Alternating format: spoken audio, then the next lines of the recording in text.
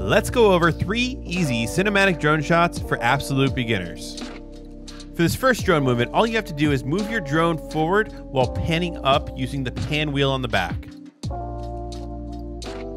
For shot number 2, we're going to pan our drone to the left or right using the right analog stick and turn our drone using our left analog stick in the opposite direction. And this just presents a nice overall looking shot. And lastly, for our third easy cinematic drone shot, all you're going to want to do is go up with your drone in elevation with your camera pointed directly down, and it reveals the land around it. Looks pretty nice.